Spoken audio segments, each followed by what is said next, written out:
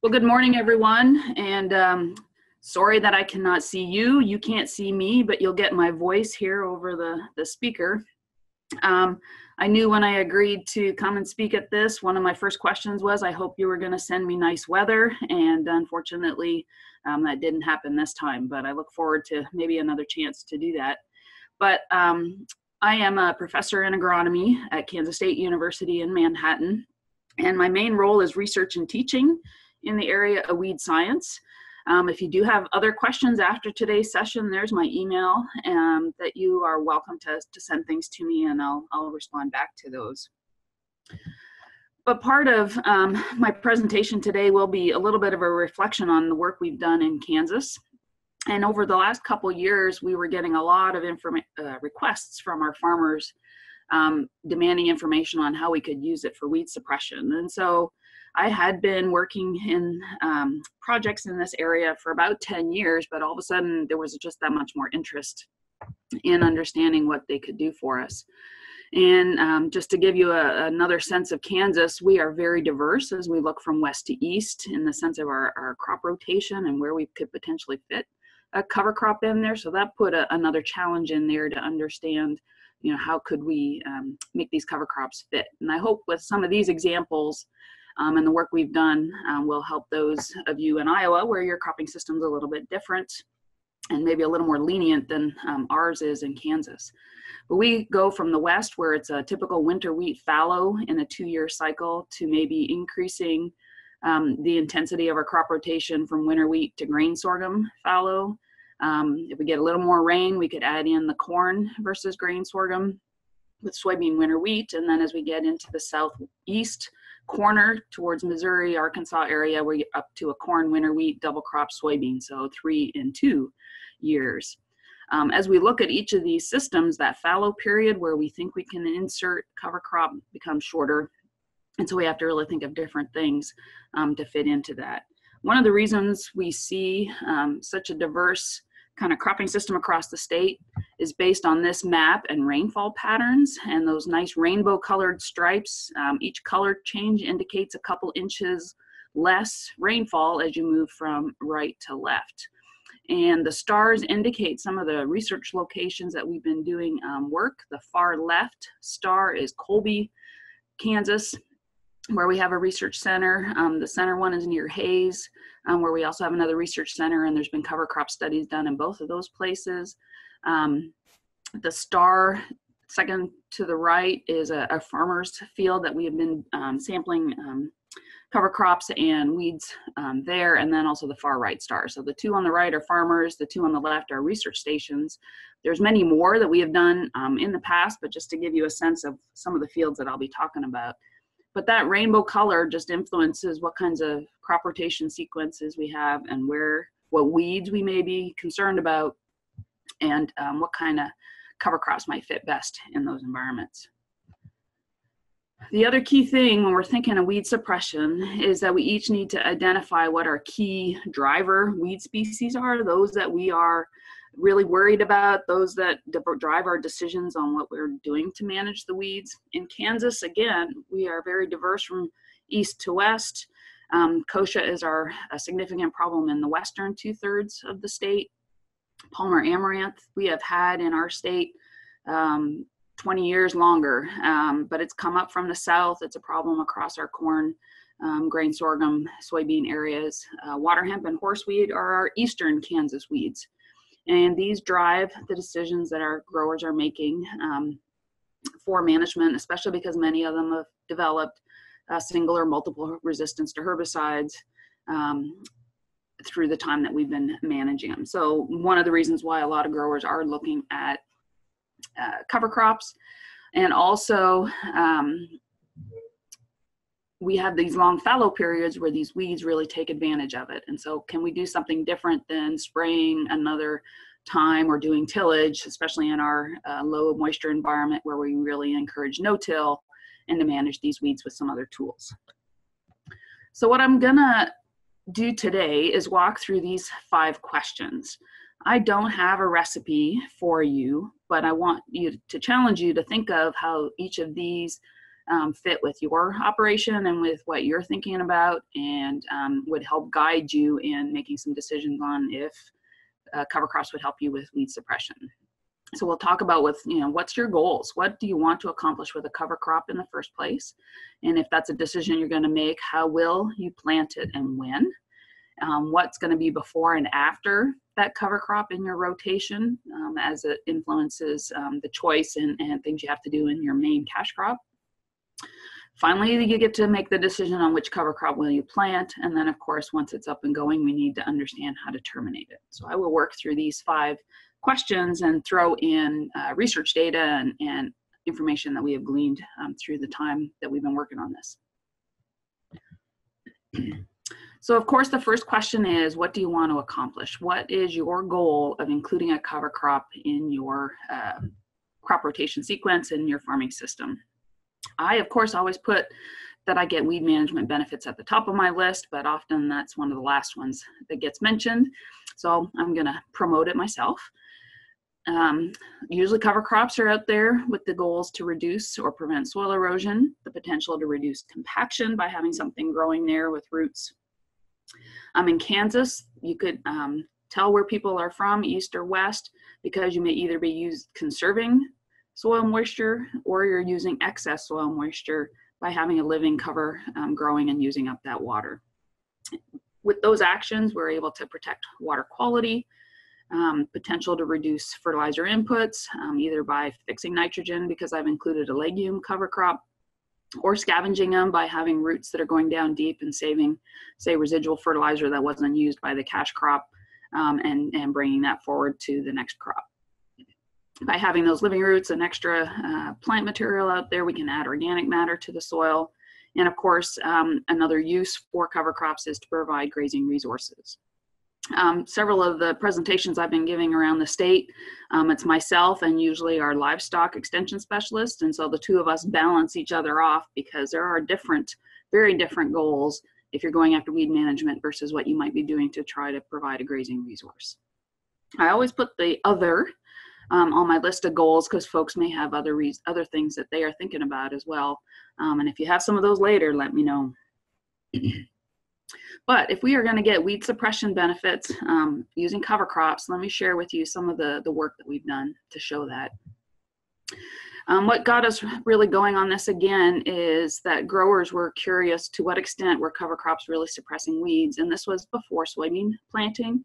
And an organization in the state, No Till on the Plains, was interested in working with their growers to try to figure this out, and they received some funds from our Kansas Soybean Commission. And then they heard me talking about suppressing weeds, and they said, well, you must know how to ID weeds and figure out how to do that research, so come and help us determine if this is working. And for me, it was very interesting to see where the farmers were fitting cover crops into their cropping system. And so those are 2 things that this project worked. So here's one example. This was the second from the right star, Clay County, in the north central part of the state. This was early in 2016. We had a good spring, so the grower planted spring cover crops in March. And I went back out in June to look at what kind of cover crop biomass and weed biomass was present before the grower went in to plant soybeans. So I'm going to use my arrow here. This was then the cover crop area. This was the bare strip that the grower left, didn't plant a cover crop, and I could then evaluate, what were the weeds like and what was the cover crop doing around this area as well as in the area that wasn't planted. And so this is a look at it from the side. So I have my bare strip with weeds. No other weed control had been done. The grower was using a mixed cover crop with about 6 different species. 3 were cereals. There was some safflower, clover, and radish in the mix, but he ran out, so then he just went with regular oats. And so this side is an oat cover crop, so I compared oat, bare, and then mix around the other side. When I went out in June to survey, I used like a square meter area to count the weeds and harvest them to weigh their mass, and I had about 14 weeds in that square meter that weighed about 3.3 grams. But what I want to compare that to is that oat cover crop, where I had about 7 weeds And in the mixed, I was down to 1. So from 14 to 7, I already cut my weed number in half. And then to the mixed cover crop, you know, by 90%. I could not really weigh the weeds that were left in the cover crop because they were so tiny. They were late germinating. They were just little cotyledons. There wasn't anything there to weigh. And so this is going to come back, but I've been able to see across most of these studies that I can reduce my weed numbers by half and then the size of them by 90 to 95%. It's a lot easier to control fewer weeds that are small. So this was the mix that the grower had used on the side. So as I mentioned, majority were cereals, spring cereals, oats, forage barley, and a triticale. Had a clover in there at a low level, rapeseed, and safflower. And the majority were the grasses in the biomass mix that he ended up producing. This grower planted green, and so planted June 7th for soybeans and then sprayed it out after that. So this is just some pictures of him doing that. I went back in August to assess, you know, any residual effects of the cover crop, what was happening in that bare area versus not, were there effects on the soybean. And we could see that there was a clear impact on the size of the beans in each of those different areas. And on the bare ground, they were taller, which didn't make sense to me. Maybe it did, then there was no competition from the cover crops. My oats only were about a few inches shorter and my mixture was way shorter. But you know what? In the end, height was deceiving because my soybean yields were lower in the bare and higher in my cover crop areas. And so maybe in the bare area, they were compensating for something else. But we clearly saw that there were some visual differences in the beans, but that did not translate directly the way we think into yields. But we were able, and I'll show you some more yield data just to emphasize how the impacts of cover crops are. We also have field experiments in the central and west part of the state, as I mentioned earlier. This is just a couple pictures from Colby, so the far northwest corner of the state. Again, these were cover crops that were drilled mid-March. This was after a sorghum crop, planted the cover crops in the spring. They were going to terminate it to be able to plant winter wheat in the fall. So these were then allowed to grow for quite a bit longer.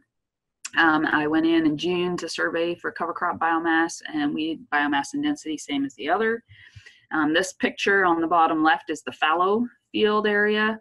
This was a problem with kochia, Russian thistle, some grasses. But in the fallow area, we had 153 weeds in a square meter, so lots. Kochia can come up looking like a carpet, so plenty of weeds there. I had 3 other cover crop treatments, spring peas on their own, cut it in half to 76 weeds. My triticale oat was clean. I could not find any weeds in that particular samples that I had. And then a 3-way mix, I still had weeds, but again, a third of, or a half of what I started with. So again, my reduction of 50% or more with a cover crop that's growing, and then dramatic reduction in the size of those weeds. Even though they were up, they were very small and tiny, trying to grow under a nice cover crop mix, as you see up here in the right. So even though there was air or space in between the rows, you can still see a little soil. Just a fantastic cover crop that was competing against these weeds that we were looking at. And just to show that from a data standpoint, the blue bars here are cover crop biomass from the scale on the left. The red line indicates the mass of the weeds that were harvested.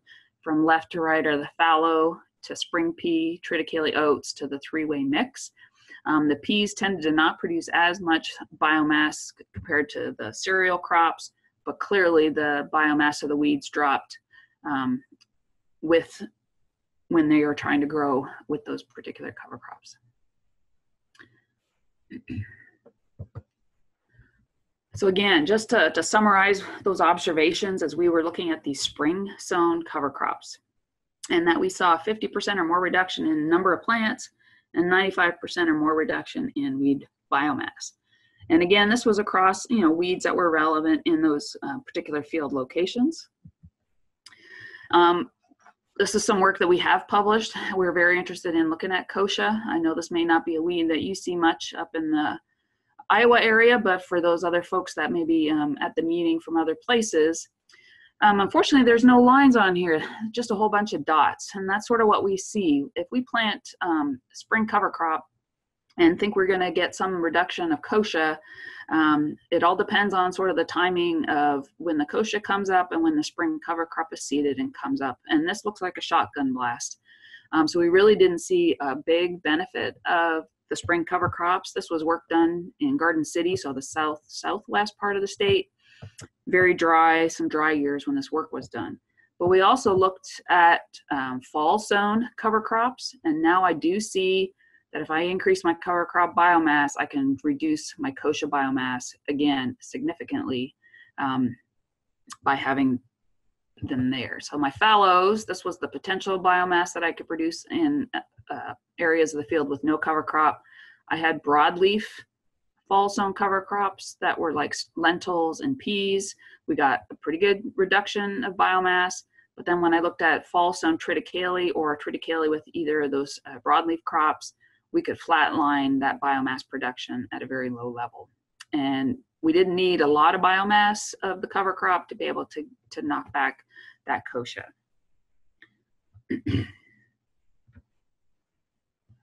And so this just highlights understanding more about the weed and when does it come up and compete with, or when is it growing relative to what we might need to think about from these cover crop standpoints. And I'll talk about that here again in a minute. But of course, depending on your goal with your cover crop, we have a lot of costs that are potentially associated with it that need to be balanced with those benefits that we hope to achieve. Many of you are probably doing some of this, but we always need to be aware of the cost of the seed. A lot of our cereals are reasonable cost that can get penciled out when we start adding legumes, which are very difficult to get going in our environment. The cost goes up. If we look at some of our radishes, you don't need as much seed, but the weight or the price per weight is a little bit higher. So we always need to be aware of that cost. Do you have equipment to drill that cover crop in? We know that you'll have one or more additional passes through the field in order to plant the cover crop as well as to terminate it. And can we combine that with other activities that are out in the field? We do use up soil moisture, whether that's good or bad. Depends where you are and what your overall rainfall situation is. We always need to be aware that some of our cover crops could become a future volunteer weed. Sometimes not all the seeds germinate in the time that you think they are. I know looking at Twitter once in a while, you'll see someone pull up a purple top turnip in the middle of their soybean crop because it germinated during the season. And it's like, what is this? And there it came up later. In our area, we see a lot of cover crops going in after wheat harvest in that stubble. And then we're concerned about controlling the volunteer wheat that may be coming up in it and potentially being a green bridge for some of our wheat diseases. And so in visiting with growers that are successfully putting the cover crops in, they know what their neighbors are doing or what's in the field surrounding them, whether they need to aggressively control that winter wheat before they do their cover crop, or if they can use that as part of their cover crop sequence. So we then, of course, need to be aware of those other pest problems when we have more plant species out there. And of course, then we need to finish our cover crop, and do we have the right timing and the ability to terminate it? Termination can happen in many different ways, depending on your system. Could be mowed, could be tilled and worked into the soil. We've looked at roller crimping as a way to knock it down, and majority of our growers are spraying out the cover crop. And we'll talk about that in a little bit. So the next question, how will you plant it and when? And so we really need to step back and lay out what our crop rotation sequence is and where we potentially can fit a cover crop in. And one of the things that I've really learned in visiting with my growers is that those that have successfully put the cover crop in may have dramatically changed the kind of crop rotation that they have been working with in order to beat the weeds and to take advantage of using cover crops and potentially these other benefits. They've changed their rotation. And the other thing as an agronomist that really threw me was the willingness of some of these growers to really change the time of when they plant their crops. And you may have noticed the soybean grower was looking into June to plant. Typically our farmers here would be, getting going for soybean planting early May, mid-May. This grower was willing to wait until June. He did the same for his corn crop. And we may be a little more flexible in Kansas with a longer spring and fall season. But in Kansas, we either plant our corn really early in order to beat the heat and to get successful pollination, or why not wait until after? And so he did that and was able to really incorporate that cover crop into his sequence. I know as we move further east, we're trying to take advantage of as long a season corn crop as we can. And I mean east as in the US, then folks are looking at the unique ways of interseeding and getting that cover crop into the crop in a different way. So multiple ways that we can think of our crop rotation and fitting it in. The other key thing is that if we're looking for weed suppression, the driver weeds that we have will need to dictate when we recommend timing of our cover crop and establishing it. So as I mentioned, kochia, we really saw the spring seeded cover crops were not that helpful. The kochia is coming up at the exact same time that the cover crops are and could get ahead of them. Horseweed in our area is also a fall emerging species, and so those late summer or fall winter cover crops are much more effective on suppressing horseweed at that time. When we're looking at our pigweed species or other summer annuals, then if we can get a fall cover crop in, great, but those early spring March seeded cover crops have been successful for getting persistent residue into the cash crop to be able to help suppress some of that Palmary amaranth and water hemp. So one of the questions we had, though, as we visit with growers, or as I talk and learn about research being done, say in Indiana, Illinois, and horseweed is an issue, they were highlighting a lot more summer emergence or spring.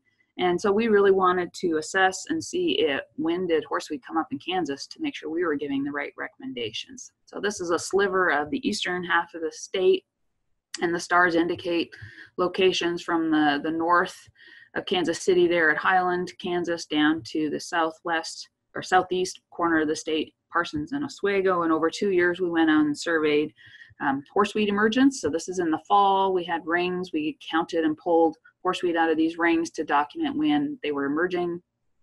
And this is just an example of the size in that fall. This is a dime. They're tiny, but look at all the leaves that are on there already and a challenge to manage. So we were interested in when were they coming up, and then did they survive into the spring? So that's what the second ring at each pair was for, is how many of those that came up survived to the spring. And then, just when do we need to worry about them? So these are what we call emergence profiles. The one is for 2014-15, and the second is 15-16. This is in growing degree days, so we're using accumulated heat units at 13 degrees Celsius. What I want to emphasize is that the different colored lines go from north-ish to south-ish locations, and we see in this blue upward line is first day of spring, so March. And so we wanted to see when do most of these horseweed come up, and the majority reaching 90%, 101, full proportion was majority before that, and then we still get some spring emerging individuals. But you can see this green line towards our south locations that they got a little more later as well. And so as we go from north to south, we're seeing early emergence before winter to slightly more spring. And so here we can see a little more of the spring emergence, but here majority are in the fall. So that confirmed our goal to say we need to manage these in the fall. This is another summary of winter annual weed emergence conducted in Nebraska. Over a couple years, they seeded these different weed species and observed when they emerged. The same kind of idea as growing degree days and profiles. This first line is September, December, and March, days of spring. So you can see sort of where we're not accumulating a whole lot of heat units over that winter time period. But again, majority of these are those fall emerging species. Downy brome is the solid red line sort of at the beginning. These green ones are our winter mustard species, field pennycress and shepherd's purse in this particular example. So they tend to be quite late and early in the spring. Dandelion is this black dotted line, tends to be an equal opportunity, half in the fall, half in the spring. But again, just knowing if some of these are your key weeds, when do they come up, and when do I need to go after them with a cover crop or some other management. They may be really, really tiny, so you have to get out there to look for them. So to help with understanding what cover crop I might pick, this is a table from Integrated Weed Management publication put out by Michigan State University a few years ago. And it summarizes sort of optimal seeding times for various cover crops. And if you need to look at fall seeded cover crops, then which ones are successfully seeded in August, September into October. So here again is your winter cereal kind of crops. Which ones are better in the spring. So there's a series here that would be there. And which ones are kind of across the season. So some of our clovers can be seeded any time, but much better if they've got some season to go for it. In Kansas, after our wheat crop, something like sorghum Sudan grass is a great one that can handle the heat. We have some others like pearl millet and those things that allow us to go in after wheat harvest and have something that's competing through to frost in the fall. So stepping it back again to key weeds and suppression, you saw my pictures for kochia earlier. This is horseweed that we had studies done around Manhattan, and we compared herbicide treatments across the 2 different years, and could we suppress it, and compare that to a number of different cover crop species that were either planted in the fall or in the spring, and what was their level of control of our horseweed. And of course, our herbicides, if I do a fall residual, so I burn it, I kill what's there, plus I have a herbicide that's going to keep them out, I was getting great control. Even with my fall no residual, 1 year I got great control, but I must have had later emerging ones in the 2nd year, so the residual was needed. My spring, everything must have been up at the time that I treated it, and so I was able to get good control of small plants. But what I want you to look at is this winter rye with no herbicide, and I was getting 94, 96% across both years for suppression of horseweed. And so again, suppression is defined as fewer weeds and their size. And so we were able to dramatically do that with the winter rye. And in this case also, you're getting the benefit of having that crop growing there in the field compared to the bare field soils that we saw with our herbicide. So equivalent kind of levels of management with horseweed and using our winter rye. Transitioning into summer annuals, Rodrigo Worley published this work that was done out of Iowa many years earlier, and just had another look at it with a data analysis. And basically this is a ranking of early emerging to middle to late emerging species. The width of this line indicates the length of time that it continues to emerge. So ivy leaf morning glory is known to just continually emerge all season long. The shorter it is, the quicker it is. So kochia, earliest emerging, and the shortest. Within 2 weeks, everything is going to be up that is. And so this again just emphasizes what weeds are you looking for. So these are our early emerging weeds that we see that we would need a fall or something very early in the spring. These are my regular emerging ones. Most of my annual grasses are in this mix. And then these are slightly later and longer emerging ones. This work was done long enough ago that in the pigweed mix, Palmer amaranth was not in the picture yet. For you in Iowa, it is there now, but in different environments.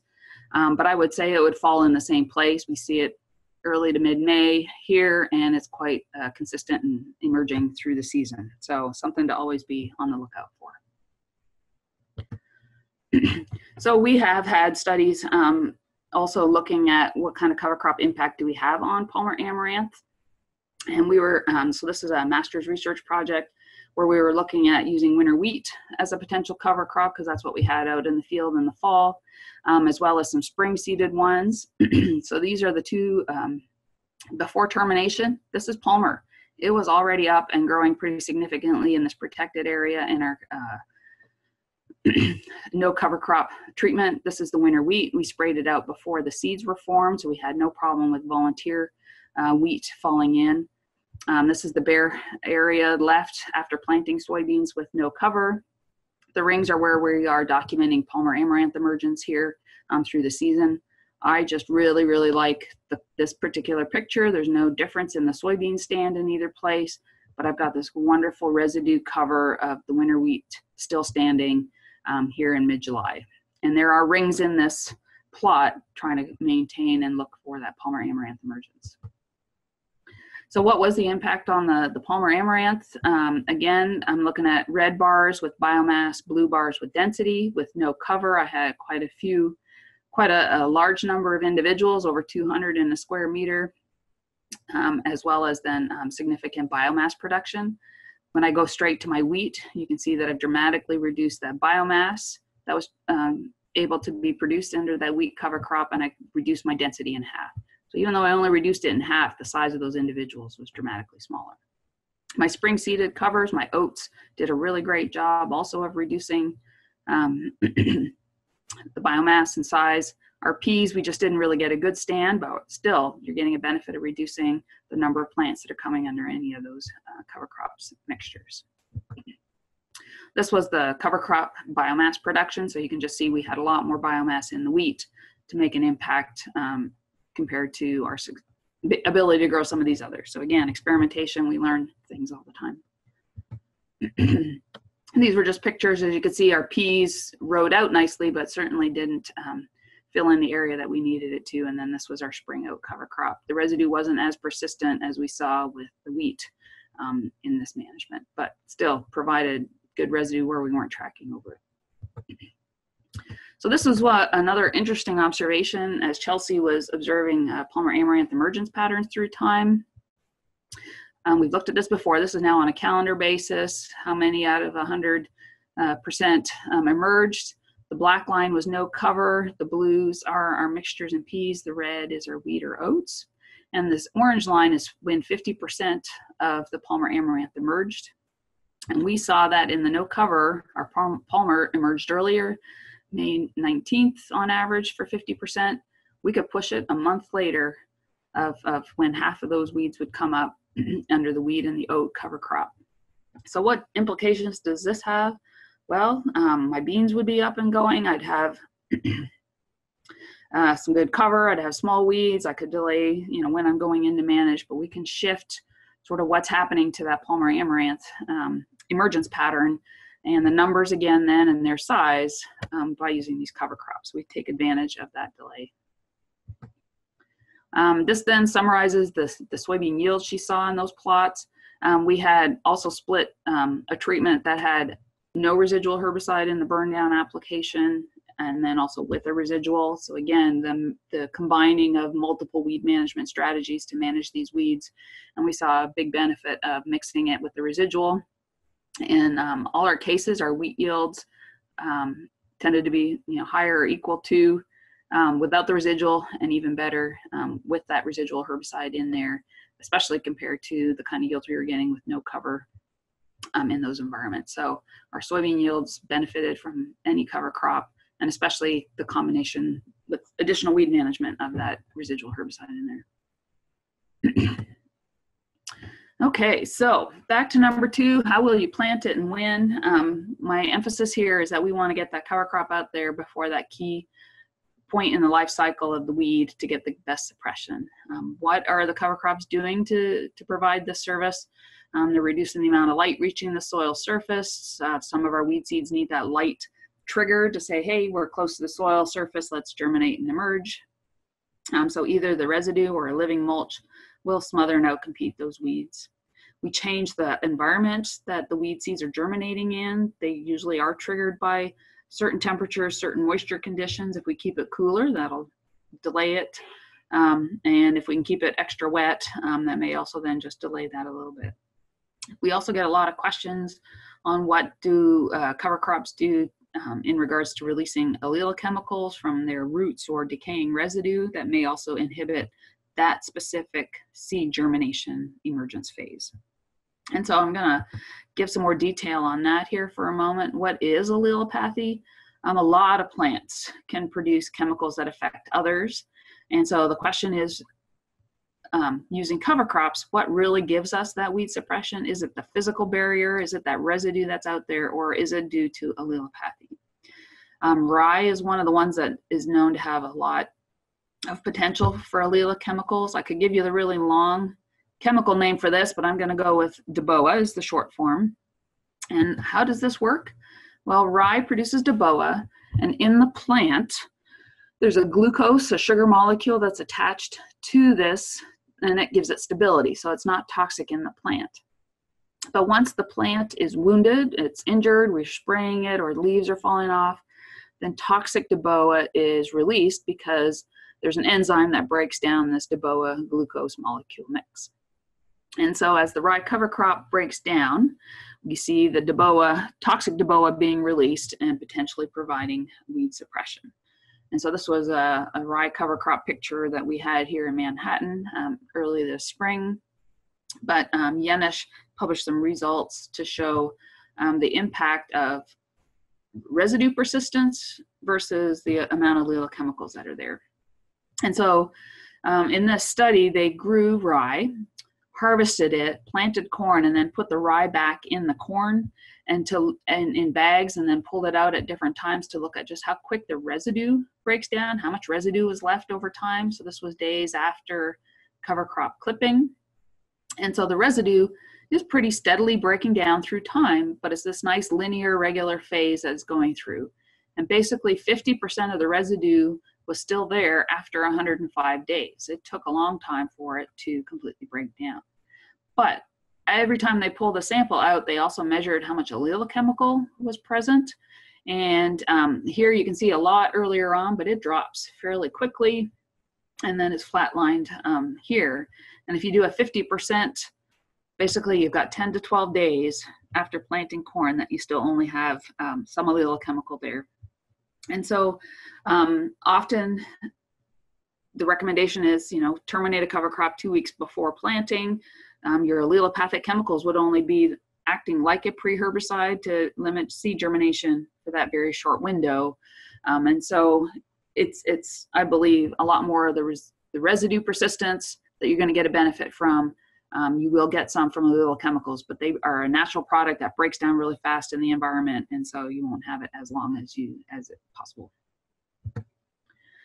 There are differences among the cereal rye varieties that are out there. This is a summary of another study. They grew all these rye varieties, harvested them, measured the total shoot biomass at that time, and then how much DBOA and allelochemical were present.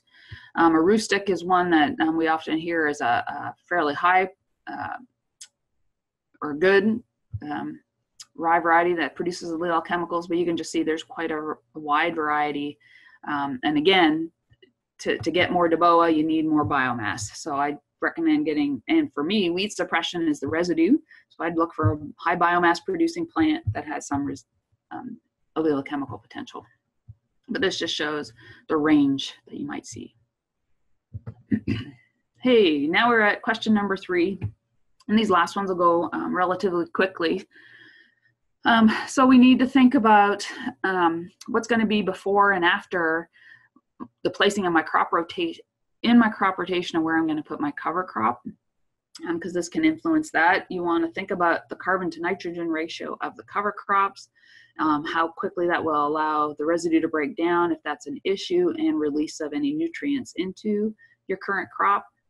If you were looking at it for producing nitrogen with a legume species, but you have a high mix of cereals, you've got a high carbon then lower nitrogen ratio, it'll persist a little longer. But as we saw, some of our pea crops by themselves, they'll break down really quick because they have a low carbon to nitrogen ratio. So just needing to think about that.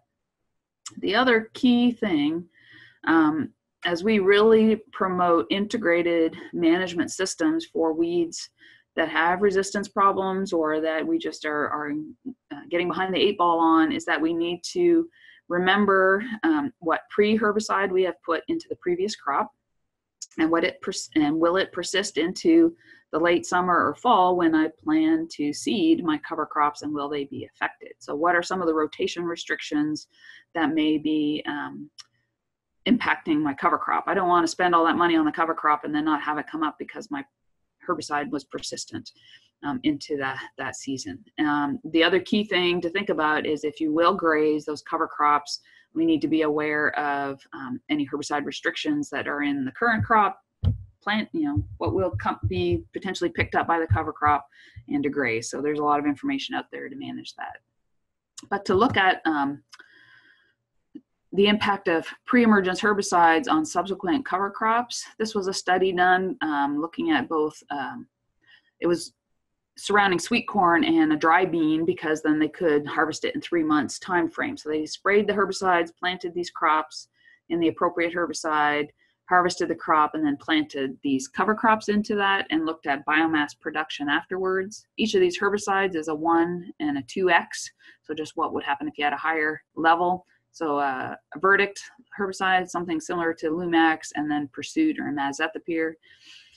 When they planted oats in the fall, 8 weeks after emergence, the A's indicate to me that there were no differences in biomass production of the oats in response to any of those herbicides. So they were able to tolerate that. On the flip side, cereal rye, of course, was planted in the fall, not harvested till the following spring, so a longer time period. Again, no statistical differences in cereal rye response to the pre-herbicides 3 months earlier.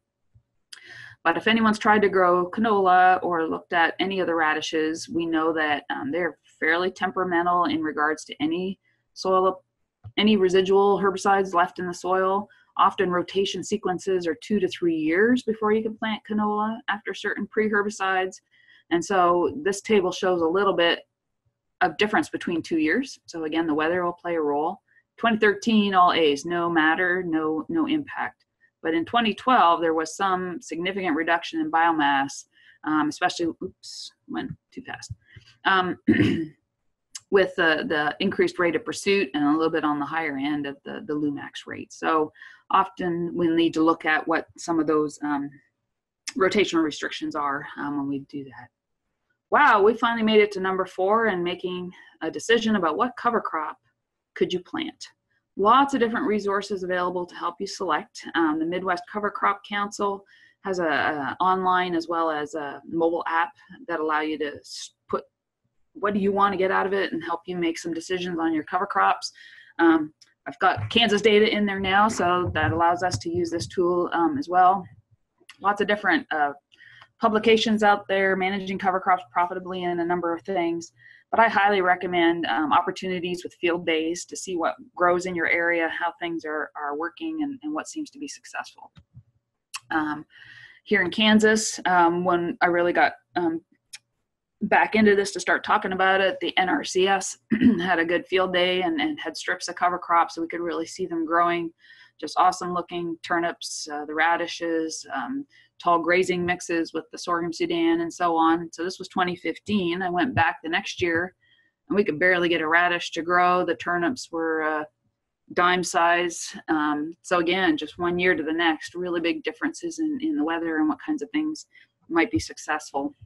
Here they had a rape that really was doing a nice, was growing really well. And so again, changes from year to year. Okay, so finally, you've got a cover crop, you've got it growing, now we need to get rid of it before we get into our cash crop. And so as you think of terminating, we need to think of being able to get rid of the cover crop, terminate it, get the residue on the surface, as well as what potential species are in that mix, as well as what may still emerge.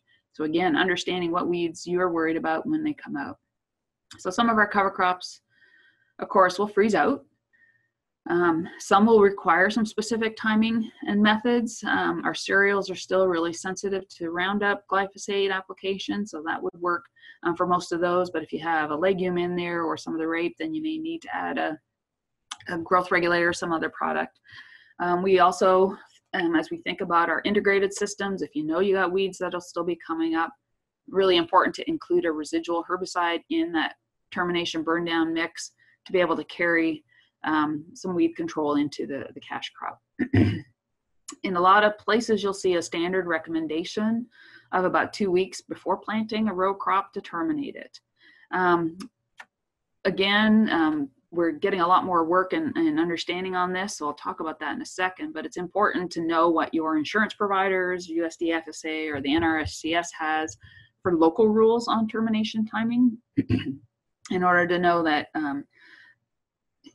you don't lose out by doing something different. So examples of termination methods. This is a grower that's using cereal rye and comparing again what's happening between the bare and the other area, but just did a nice job of terminating that. Here's an example again of a roller crimper.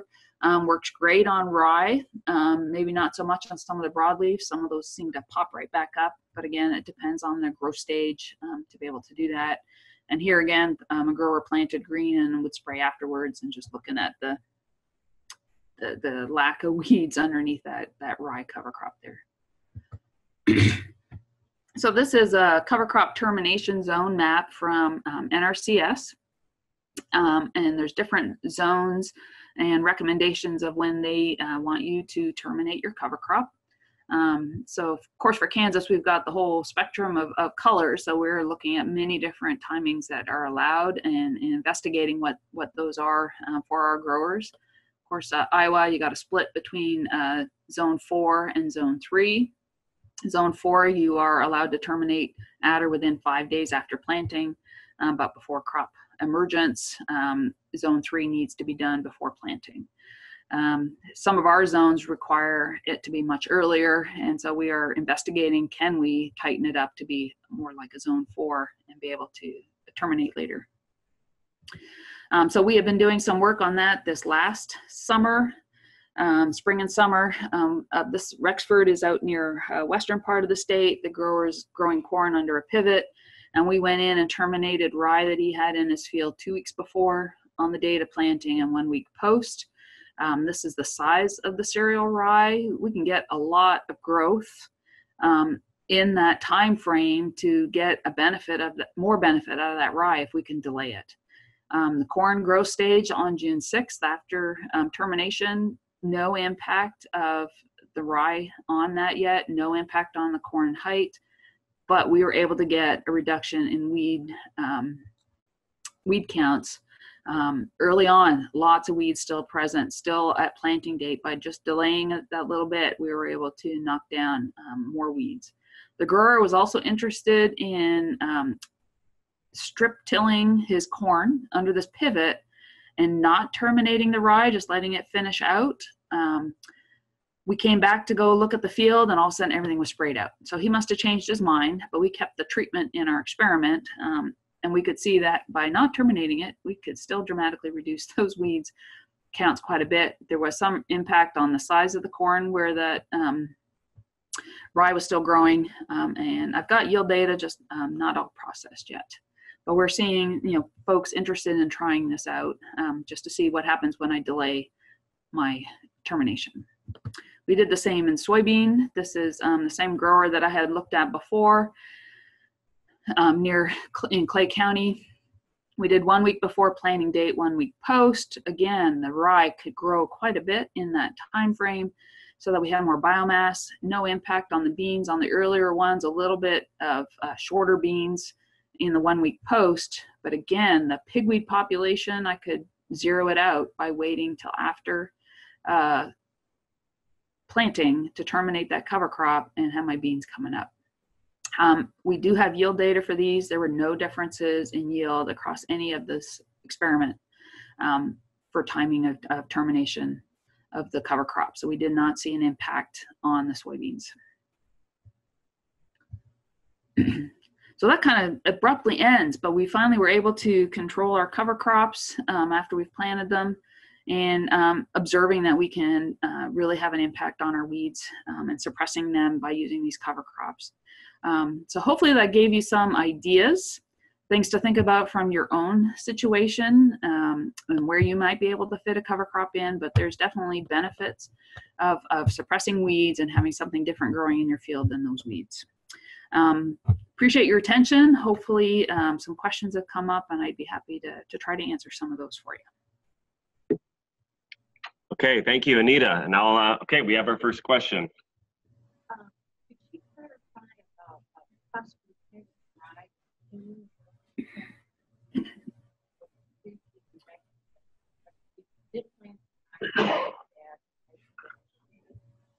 So is your question about spring planting the rye with the corn? Yeah. Let's say you terminate the rye 2 weeks before you plant the corn, and afterwards. Okay, sure. All right. It doesn't require fertilizer. Sure. Anita, I'm going to try to do this. This is a long-winded question, but a good one. The question is about interseeding species with corn for weed control. So maybe you have a rye cover crop preceding the corn that you terminate at the proper time, but then you come back after the corn is established with 2 rows of maybe some warm season species or shade tolerant species. If you had any experience looking at that, and if so, would the corn require maybe different nitrogen fertilizer timing or rate? I do not have experience with interseeding. We have not really had to push that here in Kansas because our season allows us to get more before and after. And with our drier environment, then we're probably not pushing something growing with the crop. But I think you're thinking the right direction in the sense of probably needing some additional nitrogen to overcome what that rye may be holding because into your corn crop. So we do, in the state, we have a lot of tissue testing and things like that to help monitor what the corn is doing. So that may be a tool to use to see, hey, do I need to side dress some more nitrogen in the season or early on? Again, that rye, depending on just what kind of stand you had, is really long persistence of the residue cover into your crop. So it may be, I don't know how late you can get into it to interseed, but it may be that you don't have to push it too much. You're not going to get much legume benefit if you're trying to put that, or nitrogen benefit out of legume if you're trying to put that in there though. Sure. I know that a number of you in the audience have tried interseeding species to your corn and had mixed results depending on the year. So it's something that people are curious about around here and probably elsewhere, and probably needs a little more playing with and refining before it goes big time. Yeah, and I know more people are doing that out east. I know Michigan State's got a number of folks looking at, when do I start interseeding and what are some of those dynamics. So. Sure. Okay, yep. We have another question back here. Go ahead. Has there been any discussion of use of spring, barley, spring, wheat, planted in the fall, winter kill? Sure. So the question is about using spring wheat or spring barley sown in the fall that will winter kill. The weed benefits of that the following spring, or I guess what you asked about the use of spring wheat. To have it killed over the winter. Yeah, I think I know what you're asking. We have done, spring oats in the fall, and sometimes with, our radish or something like that we know both will freeze out. There's no question we're getting some benefit if you've got winter annuals that you're worried about and you've got something else growing there competing. You got a residue layer to get you into the spring. It may not, produce as much. Depends how much, fall season you have. There's opportunities to graze that in the fall if people are looking at it at that time as well. But yeah, those work just as well. I know that's, you're investing and it freezes out, but you're getting some residue cover and you're getting a benefit out of it. The residue just may not be as much and won't persist as long into the spring, but definitely will beat out some of those early spring emerging weeds. Okay, thanks. She explained the allelopathic effect as being released after the plant is injured, but you definitely see that even before you do anything. What is the mode of operation of the allelopathic effect before there's any injury to the plant? I think I heard the question. I think plants are constantly dropping old leaves, so there's probably some of that available, but I'm really thinking it's a competitive effect that we're seeing impacting weeds before it's mostly allelopathy. I think the amount of allelopathic chemical, would be relatively low compared to having a good big stand of rye growing there. But I think there's some released from the roots as they continue to grow and slough off, and then also from dying leaves that are in there. But the majority concentration would be as that plant decays. Cool. I'm going to repeat the question because the question was from up front. I don't think people on the sides heard. The question was about before, Dr. Dille mentioned that the allelochemicals are released from rye once the plant is injured, either by maybe disking or spraying an herbicide.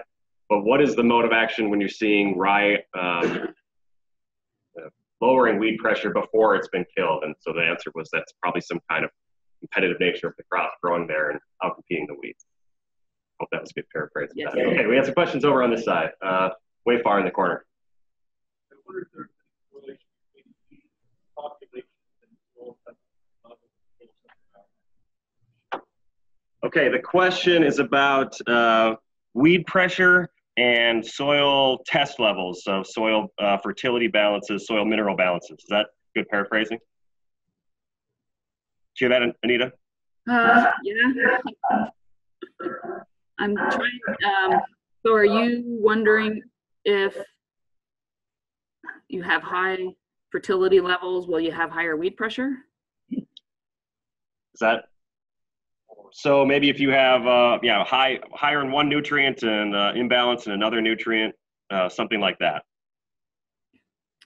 A lot of times weeds are indicators that there is something wrong out in the field. It's kind of subtle in the sense of what they might be. And sometimes it's a pH indicator. There's some that love more alkali soils. Kochia is one of those versus, you may see something different. So if you see sort of patchiness of weeds, then it may be that they are indicating something different in the place versus another. Weeds are what we might call luxury consumers of some of our fertilizer. So if there's excess somewhere, yeah, sure, they'll grow bigger because they'll take advantage of it and excavate it away from the crop. But again, it would be, what weed are you talking about? And maybe it does indicate a certain thing. There's another one over here. Yeah. Is there a point in some point in the amount of biomass that's produced in cover crop that it's no longer economic? Okay, so the question is, if a cover crop gets so big, or is there a threshold where the cover crop gets so big that it's not economical to use a residual chemical because maybe that spray, that chemical won't be reaching the soil surface because of the lush, tall cover crop? Yes, I would probably be balancing out and making those decisions. One of the reasons why growers, I think, are looking at terminating later and that, or planting green, that sort of thing, is if you spray too early and the cover crop lays down, then you have trouble getting in with a planter, and you got pinching in the rows and things like that. Sometimes you can't get good seed soil contact, and so they're going later, and so that's where we start seeing more mixtures, including the residual, because you're running out of time to go twice. But then your crop is still standing when you plant. Your cover crop's still standing when you plant, and you have less issues with pinning and that sort of thing, or if you go later.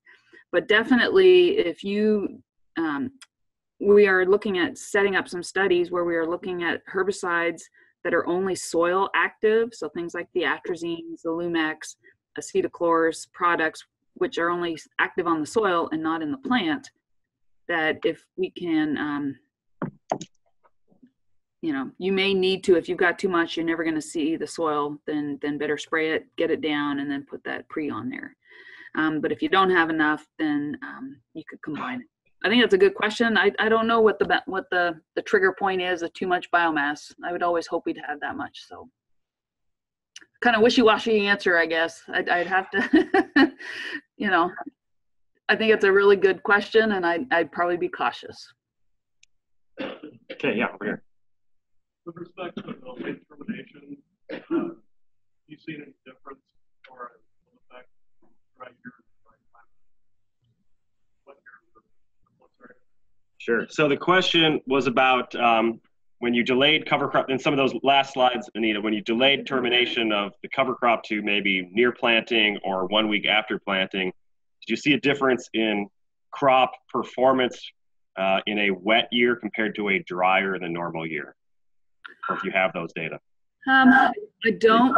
This was our first year that we did the study, and across the area we were dry. So, and in that sense, that's probably not a good thing, because, did the cover crop use up more of the water that I'm going to need to get my crash crop up and going and be successful?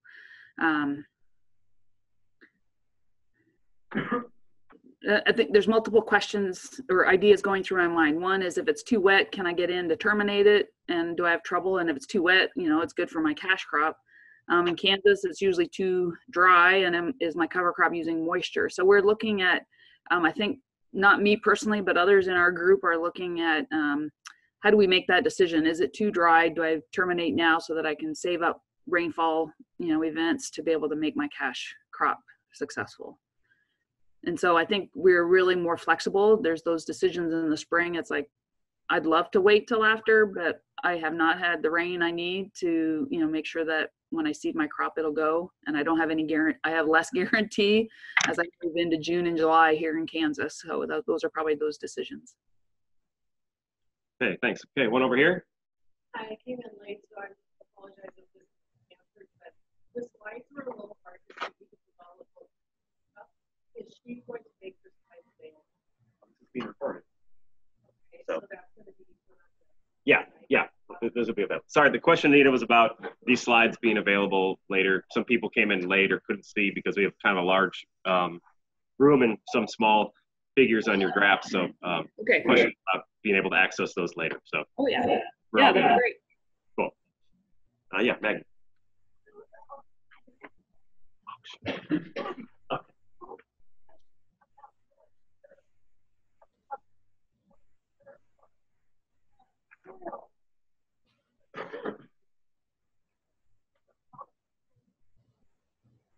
Okay, I'll try to.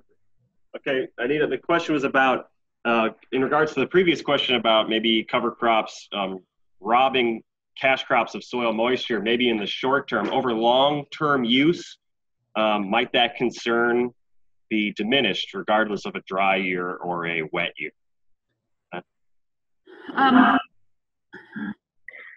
I'd have to be my gut feel that it's true. But by having that residue, by building up your organic matter, by, you know, the other benefits that you get out of a cover crop, you know, are you conserving that soil moisture? One of the growers that I've been visiting with, he is in far western Kansas, has completely changed his crop rotation to a corn fallow out of a winter wheat fallow system, and incorporated cover crops in there and using no-till. And I had to pick his brain because I found it very intriguing. And basically by just putting that residue and keeping it on the soil surface was just able to save more moisture for him to be able to make a corn crop successful in that part of the state where most people wouldn't even look at it. And so those other benefits of the system that you get. So yeah, in the long term, if you've got build up of residue, more organic matter, potentially a different rotation sequence that allows you to keep all the water that you need. Yeah. I think there's been work done in the soil physical improvements too over a long time, improvements in bulk density and structure and alleviation of compaction that would add to that as well. Yeah, so a lot of our environment is, you know, looking at it in a no-till, how do I put cover crops in there? Because from a weed standpoint, I'm usually, okay, I don't have tillage anymore, so I got to go herbicides. What else can we put into that mix? And so that's where we've been working with, but just those no-till folks are really seeing that change as well in, you know, in the combination, so. In the back there. If you remove the cover crop in the spring by chopping or baling, is that gonna reduce that competition? Okay, so good question. The question is about guessing from a livestock producer. If we want to chop that winter cover crop in May as a forage crop, are we going to lose out on the possible allelo properties of the rye residue, or even some of the weed competition benefits?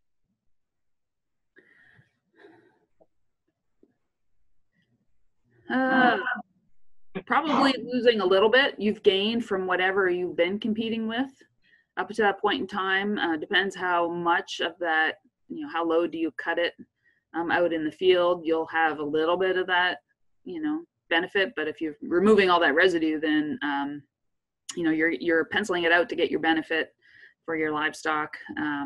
You will have gotten some weed benefit and the other benefits of having those roots there, but subsequent weed suppression, probably not. If you know you got a water hemp or a palmer or some other summer annual weeds, that may open it up enough that you'll get a few more popping in.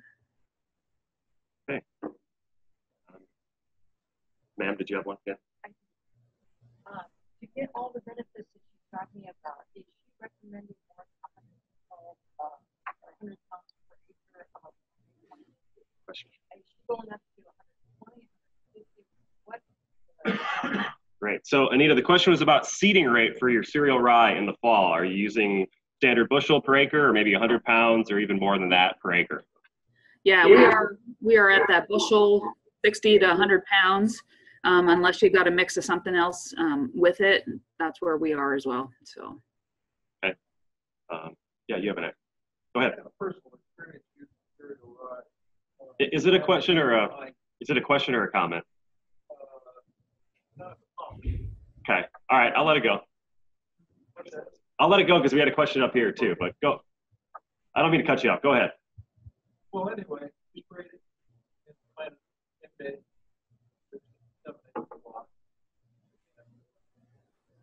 Rye kind of turned gray for about 30 days. First gray back up like that. Yeah, it's headed out. It's growing. And we have ample rain. Like rain every day. Those fields I had all year. Okay, so we had a personal experience of unsuccessful termination of rye. Same day where the beans were planted, rye came back up, popped back up and matured, headed out. But due to ample rainfall through the season, those were the best soybeans he's ever had in his life. So we don't know what happened there. Okay. You were lucky. Okay, we got time for one more question, and he was first. Sorry, Fred. The allelopathic effect with winter rye, as opposed to other crops, triticale or whatever, can you speak to the mode of action of those? Is it the same chemical compound as in winter rye? And to what degree? Is it charted as the efficacy of different cover crops? Sure. So Anita, you probably heard that, but I'm going to repeat it for the rest of the room. The question is, we know that rye has allelochemical properties, but do any of these other cereals that you spoke of, winter triticale, oats, etc., do they have those same properties, and at what levels relative to rye? Yeah, some background reading and looking. Triticale, because it's a cross of rye and wheat, you'd expect to, but it's much less. And then really not in any of the others.